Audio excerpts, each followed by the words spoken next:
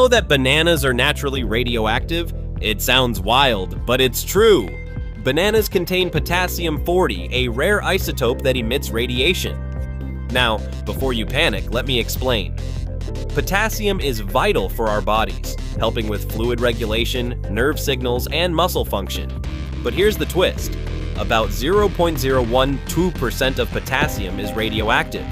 And guess what? Bananas are loaded with potassium.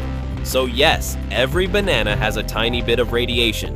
But should you be worried? Absolutely not. You'd need to eat over 10,000 bananas at once to feel any effect, and even then, it's still far below dangerous levels. Scientists even use a fun term called the banana equivalent dose to measure small radiation exposures.